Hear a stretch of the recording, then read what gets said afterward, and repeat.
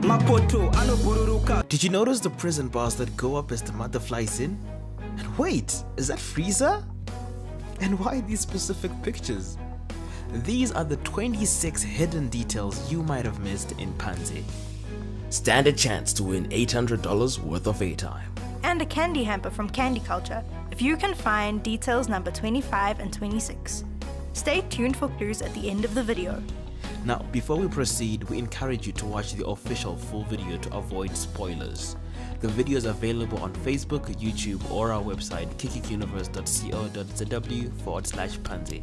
Now, let's find out what you might have missed in this video, be it in terms of visuals by the director or actual wordplay from Hey Hey Preacher. Let's go.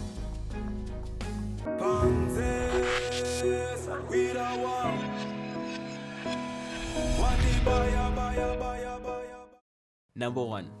The opening scene foreshadows the relationship state of the couples. Foreshadowing is an indication of a future event or things to come. Now, the first scene of the video does more than just introduce the characters to the viewers. The director intentionally had the characters show up in a specific order, that is, Hey Hey, his girlfriend, then the married couple, the husband, then the wife. And these are the two couples in the video. However, there's more to it.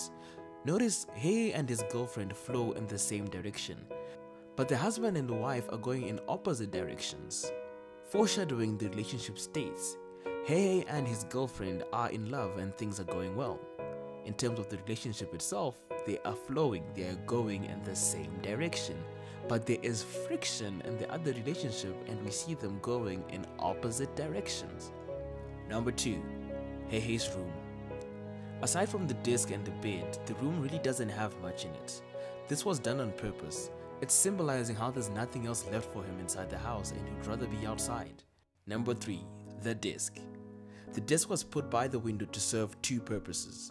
Firstly, showing us that Hey Hey was writing the things that he was seeing from his window, like the fighting couple or the kid who plays outside late at night. He is writing what he is seeing. 2. Symbolically, windows are often used to symbolize liberation and hope. Hey Hey can't wait to escape his home and go outside to the world, so he always sits by the window, waiting for the day we're all told we can go outside. Number 4. The pictures on the disc. If you took time to notice, most of the pictures on Hey Hey's disc are from him performing on stage. This was to show that he misses performing, especially because poetry and live performances give him solace. However, those pictures were not just randomly picked, especially these 3. This one is from the first time Hey Hey Preacher and the director Kudakwashe Maxwell met. It was at a poetry function that Hey Hey had hosted to celebrate his birthday, selected to commemorate the first time the two met. This one is from the Kakic Universe official launch, where Hey Hey was a guest performer, selected to thank Hey Hey for coming through and participating at such an important milestone. And lastly, this one is from the 2019 Dreamstar Talent Show Finals, a salute to Hey Hey's career and cheering him on to keep going forward. Number 5. Emphasis from the camera work. When Hey Hey says, the camera is directly above his head, or his manza so to speak, hammering the point home. Number 6. Mviro Zemanza.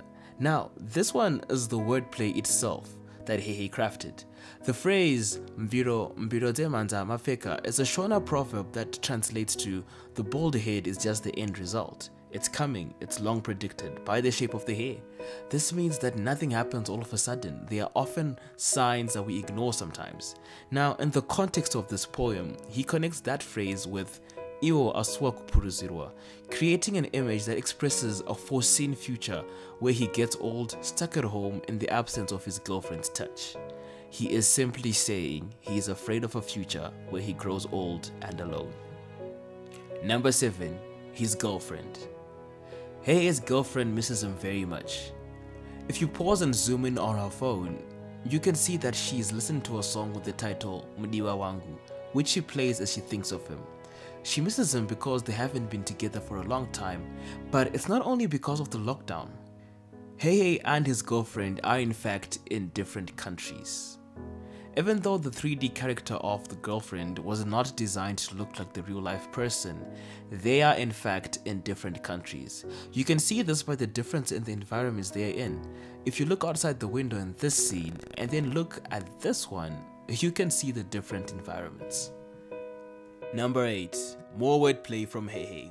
Ndinomazwa kunge ndini karikoga akasiya jira kumasese nokutika na usipo upenyu hwangu ichando ndofunga dande kutanga kuridza inochemedza msambo. But what did he mean by this? And who is Karikoga? There's a Shona proverb which says Zanondoga akasiya jira kumasese, meaning people who forsake warnings and advice often fall into calamity.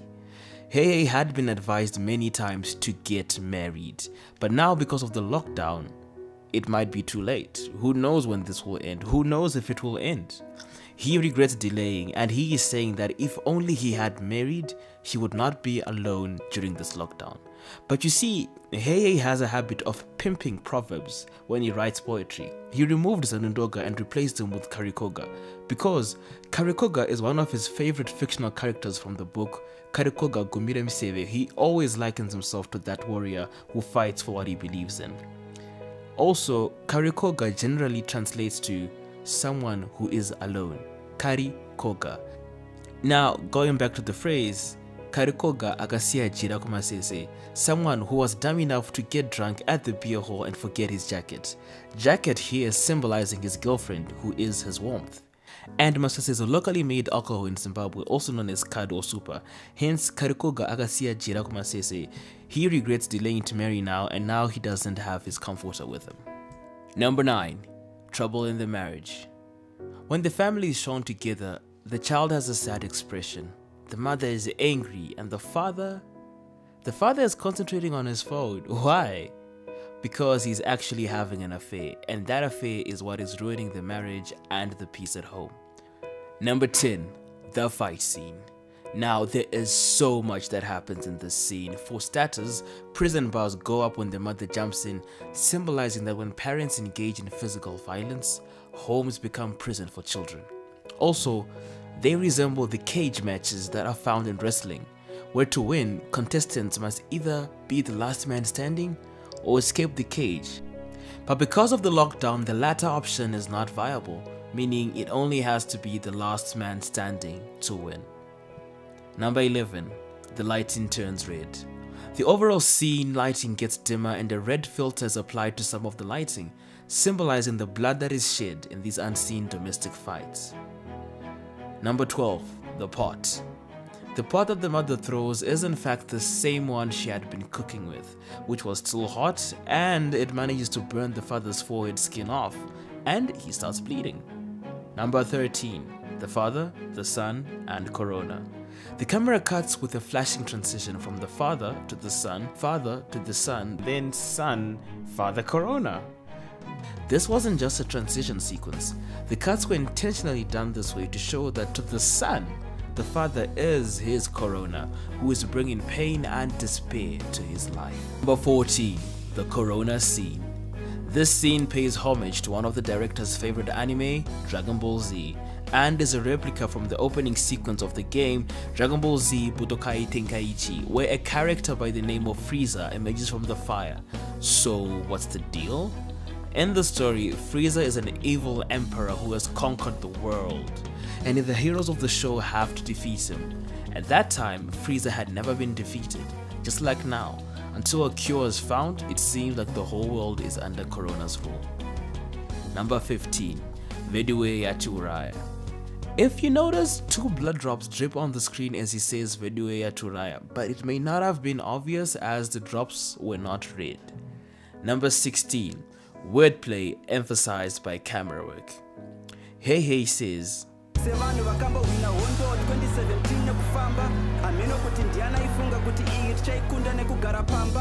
translating to, as the people that won the 2017 battle by walking, who knew that the twist this time would be we would win it by staying at home, or rather, sitting at home.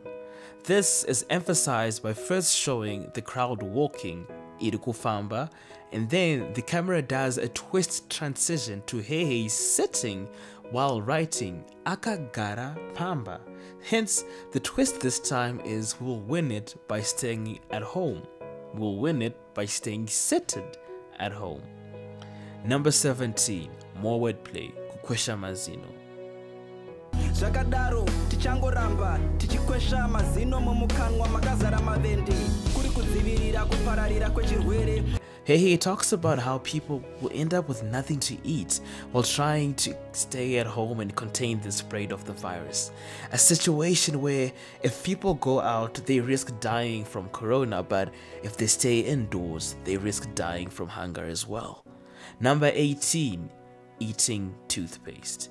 Connected to the last point, the man is eating the toothpaste because he has nothing left to eat, so he might as well eat whatever he can. Number 19, avasiwose vanogona kushanda mumepo. Now, most of you got the wordplay here by saying Avasivose vanogona kushanda mumepo hatizi varoi. he is not only referring to the witches in the next scene, but he is also saying not everyone can afford to work online or run a digital business. Working online can be referred to in Shona as kushanda mumepo.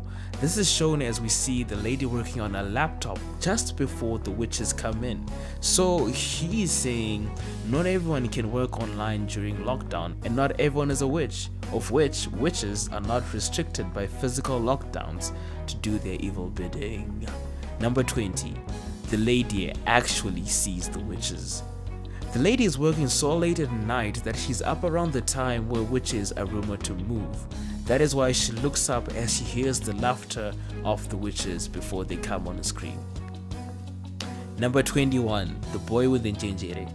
The njenjere is a homemade toy that some Zimbabwean children play with, where they control the wheel with a stick, often racing against each other or simply driving it themselves for amusement. But the boy shown in the scene playing with it isn't only there to illustrate Hehe's words. He is playing with it at that hour outside when most people are locked up in their homes and the streets are empty. Safer for him as there will be no risk of getting infected by the virus from anyone, but also he has the cover of the night to his side, making it easier for him to play outside and hide in the case that he encounters patrolling armed forces. Number 22, it's up to God now. The final words of the poem are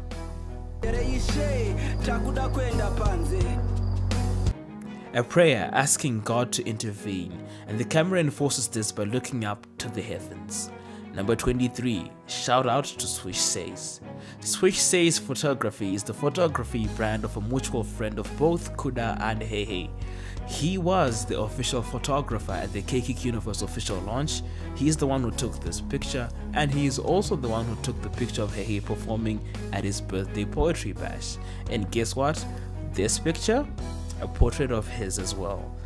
This was just a subtle shout out to Swish for excellent work and to encourage him to keep going.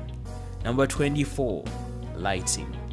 The director uses lighting to not only control or convey the mood of the scene, but also show progression and time of day.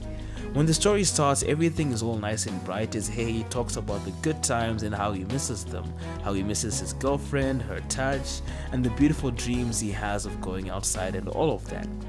But as the story starts to get more intense and the subject becomes grimmer, the lighting starts transitioning from that bright and sunny feeling and starts getting darker with a red tint until it's just black and dark.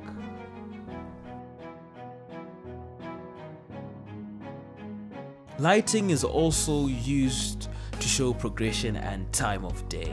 It starts off at around 4 PM and gradually time passes to sunset and then nightfall.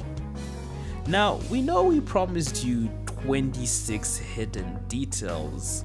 Now it's up to you to find number 25 and number 26. Number 25 is between these scenes. Number 26 is between these scenes. First person to find both details wins. Bring your answers and comment in the comment section. If you want more content, then visit our website for behind the scenes footage, an interview with Hehe on what inspired him to write the poem, and much, much more. Follow us on social media, like, comment, and share. We are Kakic Universe.